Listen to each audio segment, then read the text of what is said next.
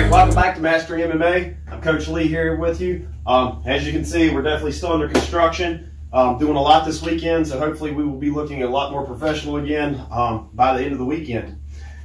Today we are doing a viewer request where we are talking about uppercuts. The viewer actually requested the Bolo Punch, and we're just going to include that and in a group of uppercuts. We'll talk about the details of it and how it's used and such.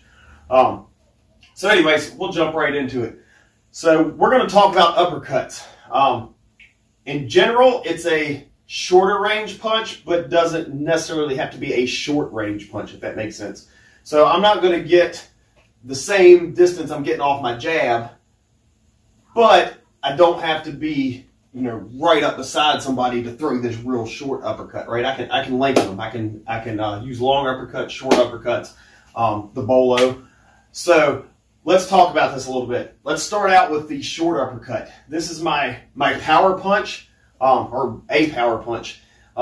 It's a lot more power on your short one than it is the long one, just as if you were throwing hooks, right? Your short hooks have a lot more power than your long hooks. So let's talk about the body movements. The things that change between your short and your long is the angle of your elbow and obviously the distance on your target, right? So I'm in here, when I throw my uppercut, for a short one, the angle of my elbow is going to be a lower degree, right? I don't want to get really extended. So I'm in here, I'll kind of sit on my punch, I bend my knees, and I drive off of my toes all the way up through my calf, my thigh, my hip rotates in, and I lift, right? And I'm not looking to come way up here. I just want to punch about halfway through my opponent's head as the target, right? I'm not looking to go, because then I'm going to be way out of range, or not out of range, but out of position. So I just want to be in here, and I'm boom, right? If I go to my other one, I lean, I put the weight on, and I throw it. Notice how if I'm throwing my close one, right, the angle on this elbow is a very small degree. So that's if my opponent's standing real close, right? So if they're standing further away, I've got to lengthen it. So my uppercut would then be out here, so I've got a lot higher degree of angle on my uppercut. So if I'm throwing my long one, I'm here or I'm here, right? It becomes more of a shovel type of a punch than a true uppercut. But still very effective. I use my long ones a lot. I'm a lengthy guy. I like to use my length, keep my distance as much as possible in general. I'm not running into a lot of people that I'm not having a reach advantage on.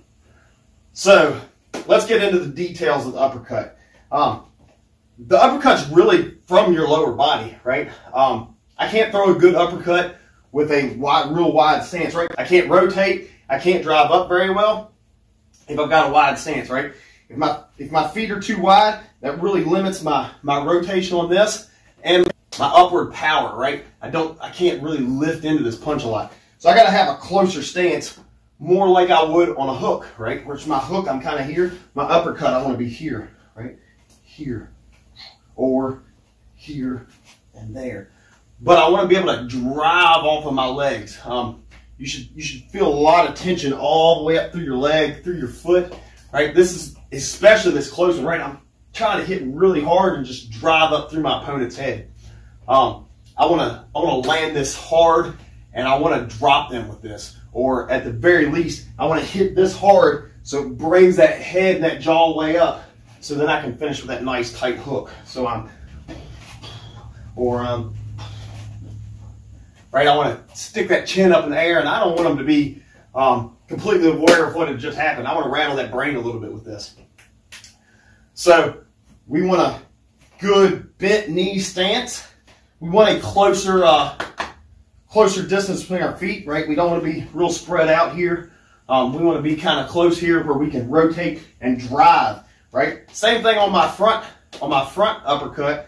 I want to rotate my shoulders in, so I've got almost all my weight on this foot here, right? I got just a little bit on my back foot. So I'm rotating, I'm squatting, and then I can feel tension all the way, from my foot all the way up the back of my leg into my butt, right? There's a lot of tension there. And then I want to let all that tension explode back out, and I'm rotating my hip in as I raise up, and then I hit that. So If I'm throwing the rear, I sit heavy on this leg, right? There's very little weight here. I sit heavy on this leg. I rotate and I raise up and I drive off of my toes. My whole leg is engaged, right? Front hook or front uppercut, I'm here. I'm driving up and rotating in. As your opponent moves further away, same lower body work, right? I'm here. I just extend it out more. These work very well off of slipping punches, right? Punch is coming, punch comes here, I'm slipping to the outside there, right? They work very, very well off of that. So that's kind of the lower body thing here. Now, if the distance is, say my opponent's out here, you know, jab length, and I want to get into where I can throw a heavy uppercut, I need to use my footwork, right? At this point, you know, if he's where my jab's just touching, my lead uppercut is not going to be very effective without stepping into it a little bit, right? But if I want to get into where I can throw that big, hard uppercut, I need to use my footwork very well. Whether I might be slipping and doing a shift and then throwing that, or I might be, you know, kind of jabbing and moving in with a big step and getting my feet close and then driving through that, right?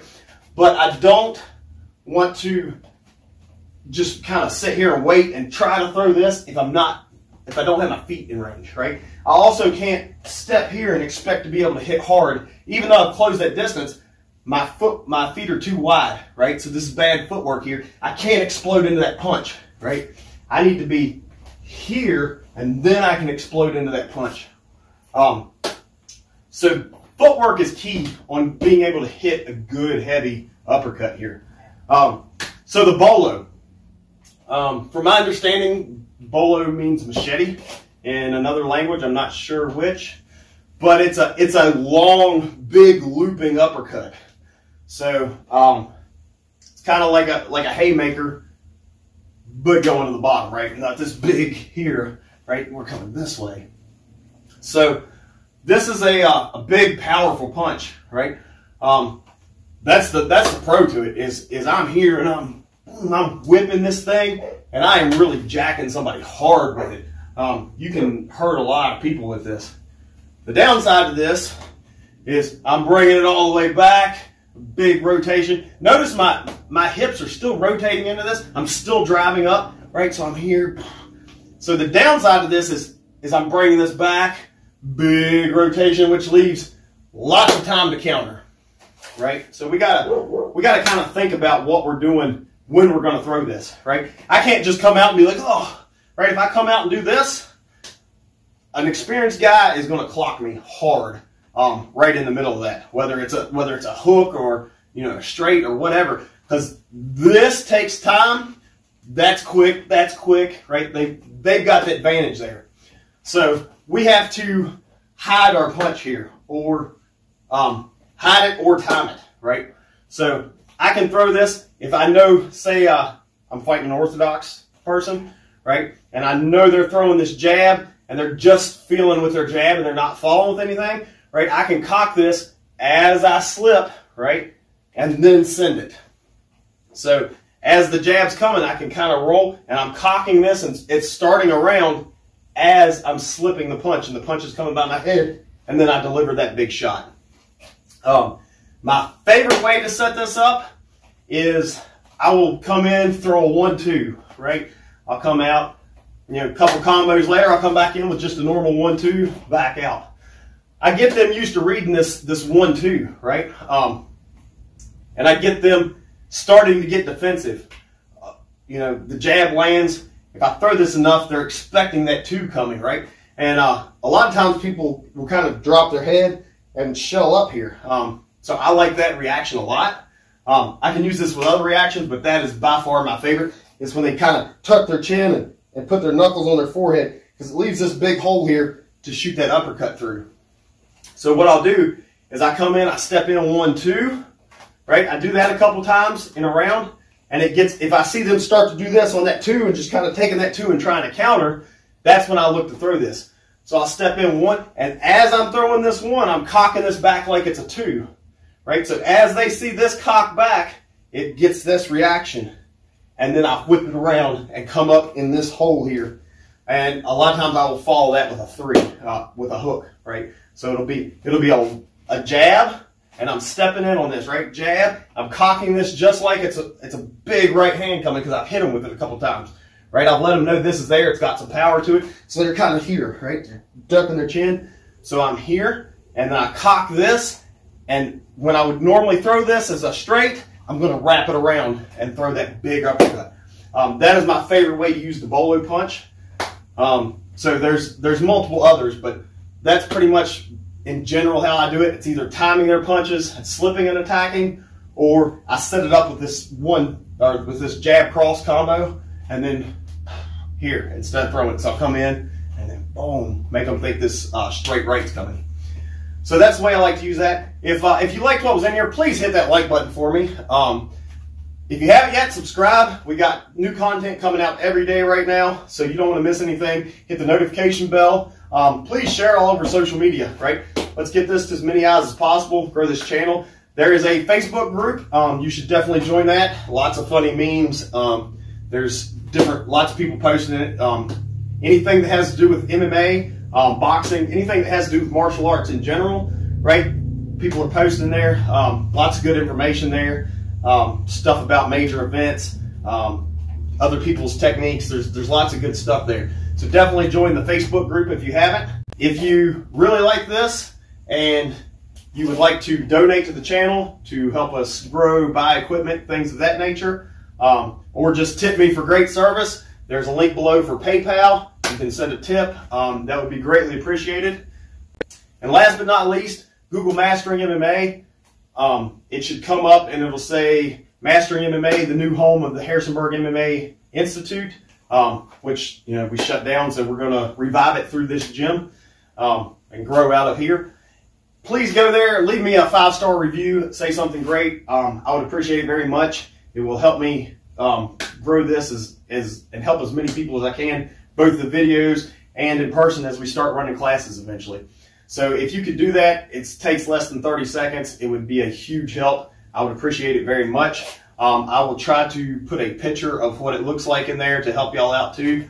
And I believe that's it for this video. So if you haven't yet, hit that like button. Share on your social media.